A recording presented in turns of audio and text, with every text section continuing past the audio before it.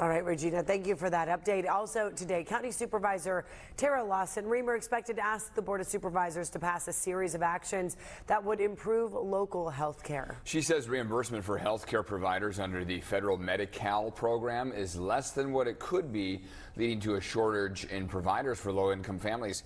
According to the American Hospital Association, reimbursements covered only 88 cents for every dollar spent on caring for patients in 2020. Lawson-Remer wants the board to look at the program and find ways to increase the federal reimbursement rate.